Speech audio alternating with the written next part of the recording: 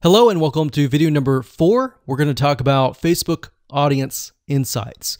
This is basically a free tool that is available to anyone who has a Facebook account.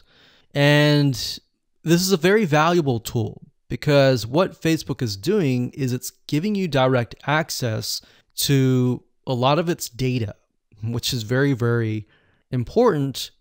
And it enables you to figure out a lot more about who you're targeting. So to give you some practical examples, let's head on over to the tool and show you all of it in action.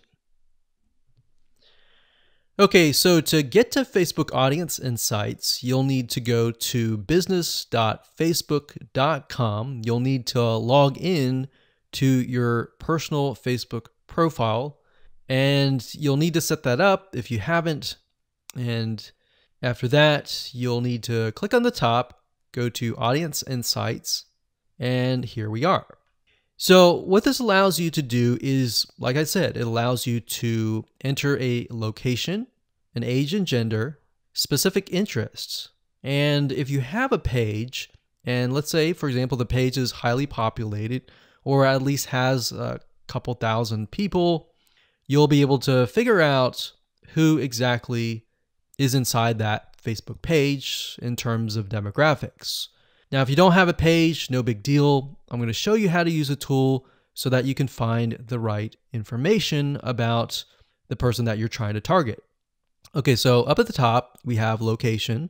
I'm going to keep it at United States, but if you click this X here, you can actually change it to something else like Australia, like that.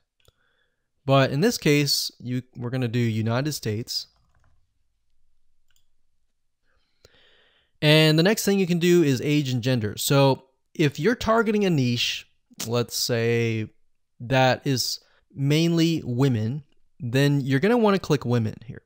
But if it's mainly men, you want to click men here. And of course, if you're trying to target everybody, then it can be all, male and female. And if it's a specific age group, you can select the minimum age group. So let's say that we want to target anybody from 30 and up. So 30 and up. So this can be any. We can change this to 30 to 65 plus. And then of course we have interest. Now, what I like to do is I usually like to start with the smallest amount. So 18 to any. And all.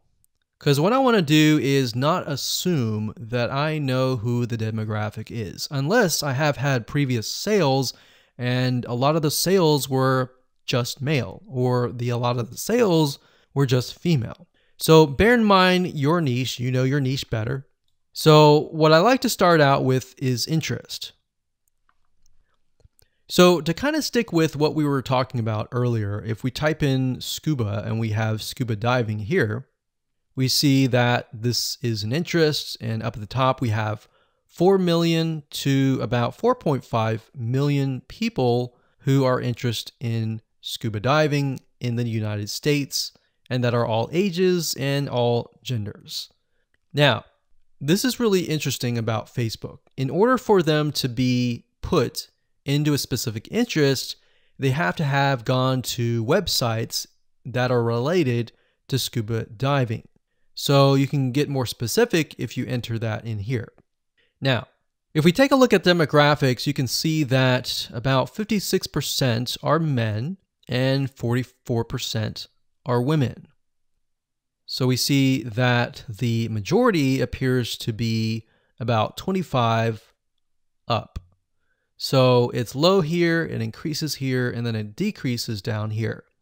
So we can kind of gauge that the large amount of people in this interest are 25 to 34 or 25 to 44.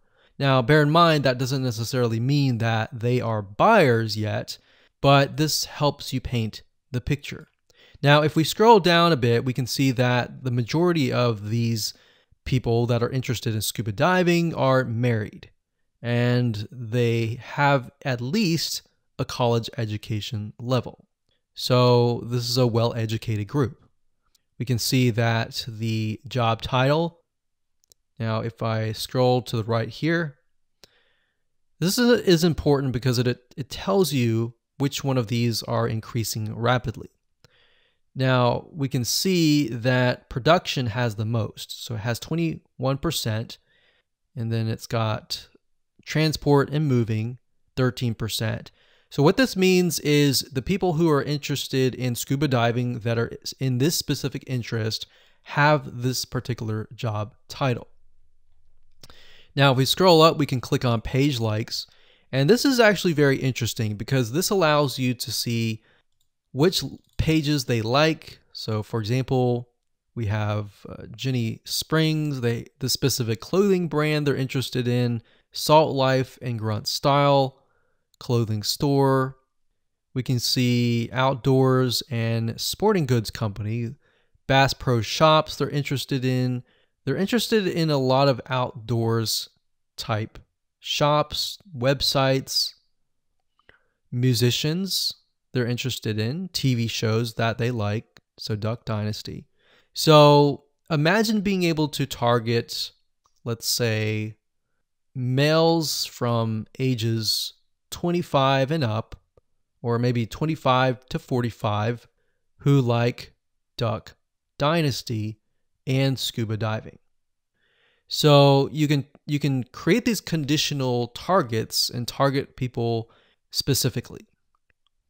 So we go through, we see page likes, we can go visit the pages and take a look at what they like and get an idea of how they're interacting with the page, what content are they viewing, and all that.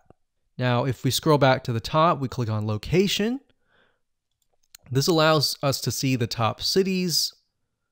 So we can see Tampa, Florida, Honolulu, Hawaii.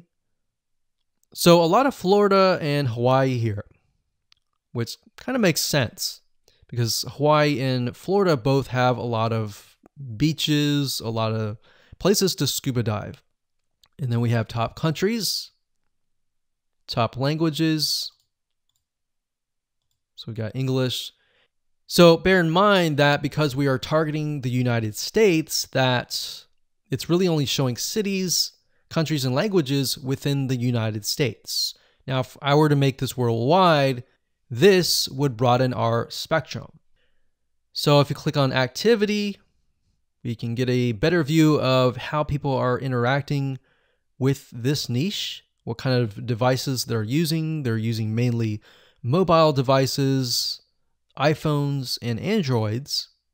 So we can see that a lot of them are not at desktop, which kind of gives us an idea that because these are outdoorsy people, they're most likely not going to be surfing on the inside or in their house, basically.